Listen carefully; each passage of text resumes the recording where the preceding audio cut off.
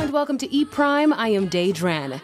Grammy-winning artist Sean Paul has announced a new collaboration with Australian singer and songwriter Sia titled Dynamite. In this Instagram post, Sean Paul shared that the track will be released October 22. Hey, yo, you know we keep it fresh to death. This is Sean Paul, the live on Living Scotch, letting you know. Yeah, man, October 22nd, a big bad tune with me and Sia is gonna be dropping, you know what I mean? Yeah, man. Dynamite! Mad people think. Boom, bam! Sean Paul previously collaborated with Sia on Cheap Thrills, which peaked at #1 in the Billboard Hot 100 chart in 2016. The mega hit was also featured on the soundtrack for Marvel Studios' Black Widow movie, which was released on July 7. The two are looking to replicate the success of that single with this upcoming track. British singer Ed Sheeran has given the thumbs up to Aishana's unofficial remix of his single Shape of You.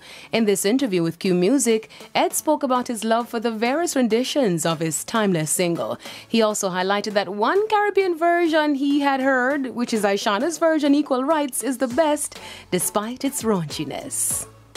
Aishana has since responded to Ed Sheeran's interview. Now, in a post on Instagram, Aishana shared details of her journey in creating the track. She said, quote, "When I recorded Equal Rights, it was never meant to be a real song. It was just that I was so in love with Ed Sheeran's song and the rhythm just moved me in a way I couldn't explain. I've always wanted to touch on the topic and I just knew it was the time," end quote. In the lengthy post, she also said that 4 years later, Ed Sheeran is singing her song Equal Rights word for word, saying it's his favorite.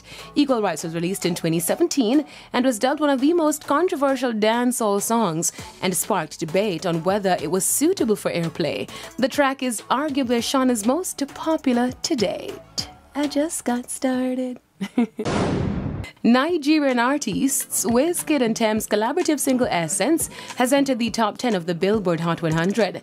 Essence remix featuring Canadian pop star Justin Bieber is the first African song to achieve the feat.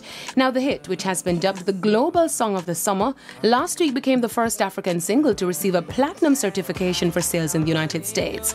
This is Wizkid's second Billboard Top 10, as his feature on Drake's One Dance spent 10 weeks at #1 in 2016. Essence is featured on Wizkid's album Made in Lagos, which has been streamed more than 1 billion times across all streaming platforms. I am Daydran Gordon reporting for E Prime.